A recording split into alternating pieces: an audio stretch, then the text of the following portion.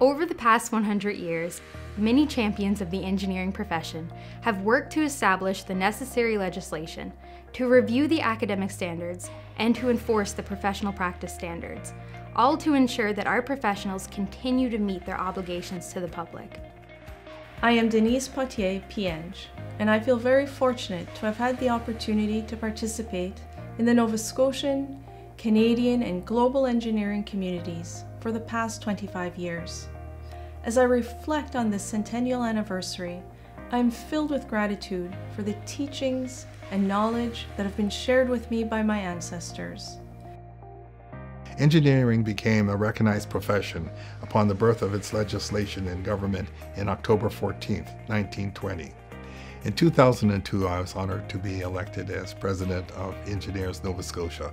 I was also the first African Canadian to be elected as the president of the association. And I'm proud of the legacy that engineers of all colors have created in this province. 100 years ago, our first registered member, Mark Booth Pienge, and his colleagues formed the Professional Engineering Association of Nova Scotia.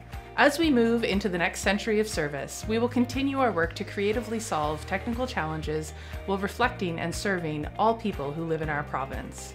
I'm Krista Cummings, Pienge, great-granddaughter of our first member, Mark Booth Pienge, and president of Engineers Nova Scotia. Our community of talented professionals continues to diversify, representing the full spectrum of Nova Scotians. Without you, there is no us. You are setting the course for the next century. This 100-year anniversary defines the commitment of past, present, and future Nova Scotian engineers.